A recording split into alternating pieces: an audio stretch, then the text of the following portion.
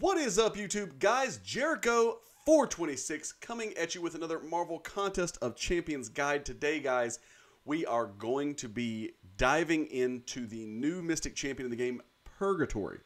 But before we get into the guide, I wanted to say a massive thank you for all the support on the channel, guys. We just hit 200 subscribers over the weekend. We gained 100 subscribers over the past month, guys. That is crazy growth compared to where we were before.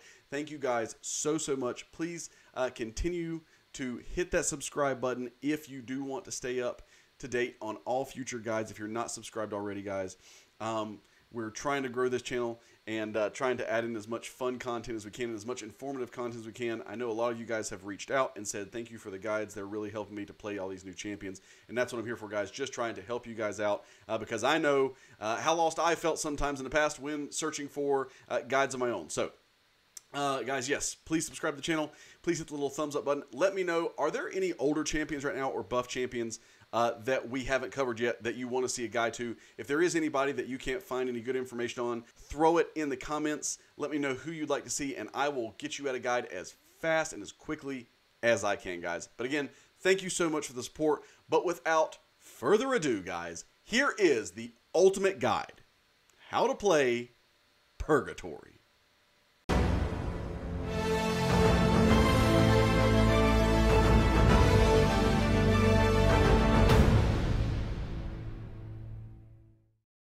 Purgatory has increased energy resistance and is immune to incinerate debuffs.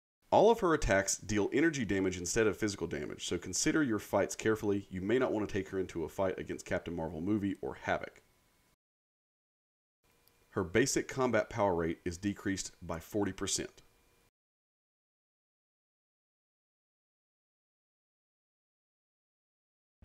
Well-timed blocks and basic hits from either champion grant 5 Bloodthirst.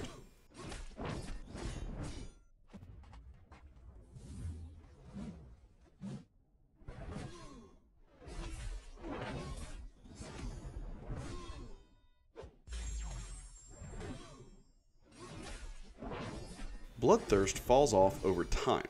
It will fall faster the longer it has been since it last increased, and it will fall slower for each buff on the opponent and during special attacks. Gaining any Bloodthirst grants up to 9% of a bar of power over 1.5 seconds, and this is based on the level of Bloodthirst. When Bloodthirst reaches 100, Purgatory activates Demonic Rampage for 15 seconds.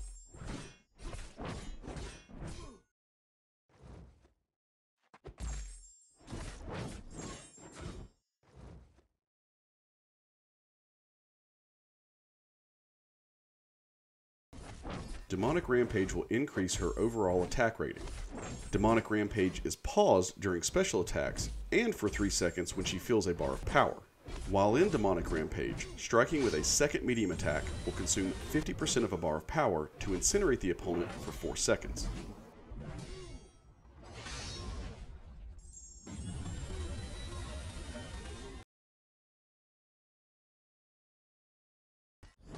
On activation of Special 1, Purgatory gains 25 Bloodthirst. If activated during Demonic Rampage, each hit regenerates 10% of the damage dealt. The final hit of the Special 2 will inflict a Degeneration debuff for 6 seconds. If this special is activated during Demonic Rampage, it becomes passively unblockable. Using the Special 3, Purgatory will gain a non-stacking power gain buff, granting 100% of max power over 35 seconds. If the opponent's soul is captured, deal 4% of their max health in direct damage.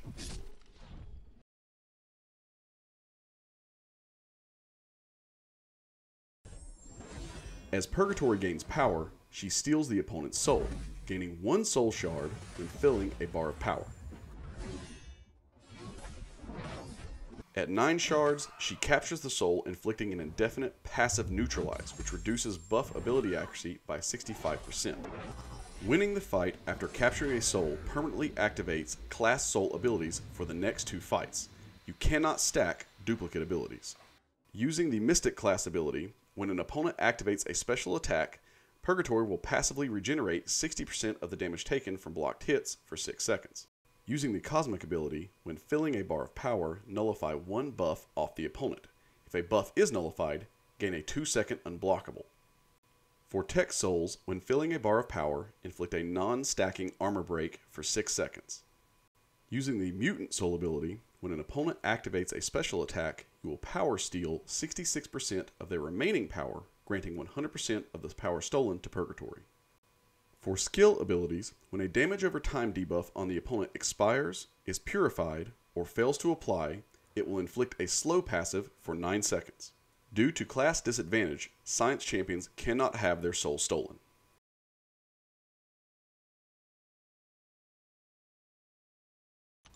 With an Awakened Purgatory, winning a fight during Demonic Rampage or with a special attack will instantly capture the opponent's soul. Her signature ability will also increase the duration of Mystic, Cosmic, and Skill class abilities while increasing the potency of Tech and Mutant abilities.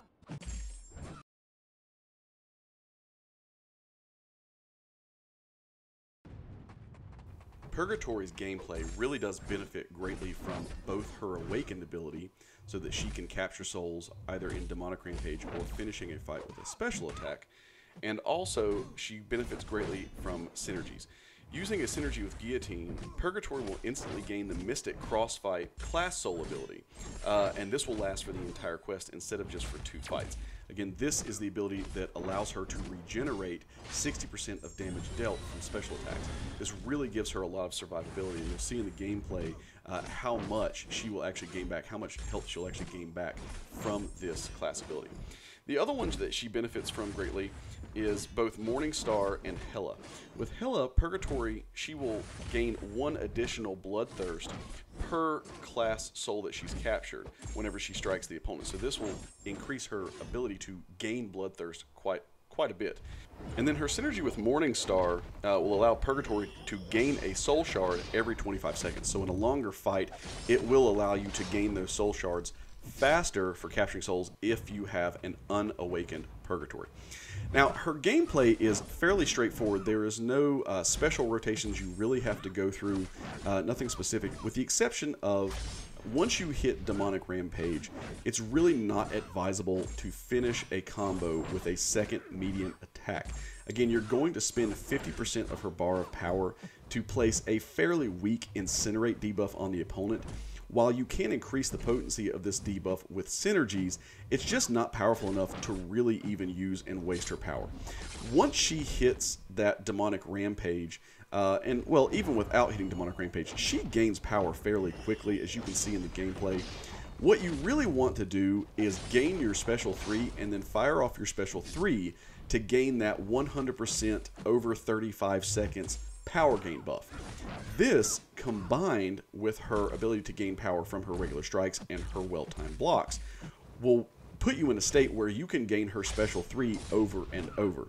Obviously, I didn't show gameplay fighting the Realm of Legends Winter Soldier. In that, you can just basically keep on going through an infinite cycle of Special 3s, but that's really not realistic because most people in the game can gain a Special 3, so that's not realistic. You will still have to bait out specials. But, that being said, you can get into a cycle where you are almost using nothing but Special 3s throughout the entire fight. If not Special 3s, then you will gain those Special 2s very quickly. Remember that firing the Special 2 during her Demonic Rampage will make it passively unblockable. Again, this is a very powerful attack and will put a very significant degeneration debuff on the opponent. But overall, the way you want to play Purgatory is you want to gain her Special 3 while in Demonic Rampage. So, to gain the Demonic Rampage, just do your normal well-timed blocks, your parries, strike the opponent with whatever 5-hit combo you want. But once you hit Demonic Rampage, you only want to finish your combos with a light attack, not a medium attack. Then go into your Special 3, and you will gain your power gain buff. After this, you will just continue to rinse and repeat while you're in Demonic Rampage. You will use your 5-hit combos, ending with your light attacks, and then get back to your Special 3s, and then just throw your Special 3s over and over. Or if you want to throw in your Special 2s every once in a while for some increased damage, absolutely do that. I will say overall, as a review of the character, her survivability is very good. Her utility, especially with those class soul-based abilities, are very good. They can come in real handy, as you're seeing. I'm entering this fight with 3 of them active. They can come in a lot of handy when fighting the opponent. But her overall damage is a little lacking. Her special 2, again, fairly powerful, and even though you can go through and get 4% of their health off with a captured soul while in special 3, it just doesn't seem to really hold up in longer, larger fights. She's good for shorter and medium fights, but when it comes to really dishing out damage and trying to get down a very powerful opponent, you know, the fights do linger a little bit further. So is she an overpowered, beyond god tier class, you know, Mystic class champion? I don't think so, but she is still very good. She's very fun to play. Her strikes are very fun. They're very smooth. Overall, she's a fun champion to play, but she is not the overpowered god that some people might expect her to be.